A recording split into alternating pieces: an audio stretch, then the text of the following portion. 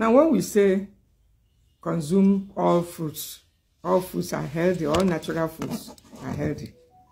Yes, but each of these fruits or foods have different species. And I have come to realize that these species were actually created because some people may not fit into the very sugary variety or species. All vegetables, there is no one that has one species. And in this very video, I want to show you a species of banana that diabetics should avoid if you are diabetic or pre-diabetic, or you are trying to lose weight. Remember that I said earlier that all fruits, all foods, natural foods are healthy. Look at this banana here.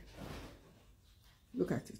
This is very large form of banana. Look at it. Very large and heavy. A lot of us like this banana. You may be enjoying this banana as a growing child. You may be enjoying it while growing up. But honestly speaking, it's one of the very high calorie species of bananas. Some people call it Igbo banana. It's very high in calorie and very high in sugar too. There are other species that are less calorific, and they are less in terms of sugar too. These are the short ones. You can go for those ones. But you see this one, if you are diabetic, if you are pre-diabetic, you are trying to lose weight, or you're managing any ailment. Because when you are managing any ailment, you must also be aware of sugar. If you are even managing high blood pressure, you need to be aware of sugar too. Because once the sugar is in excess, it's going to trigger inflammations.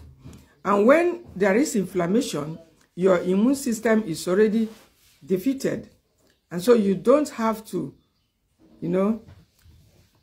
indulge in such foods that are high in calorie and high in sugar.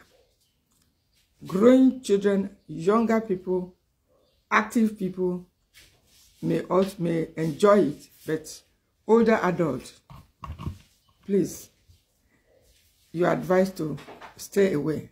There are other varieties, like those we call Yoruba banana or whichever. It doesn't really have, it's people that target those names. It's not the name. These varieties, the banana come in more than 5-6 varieties that I know.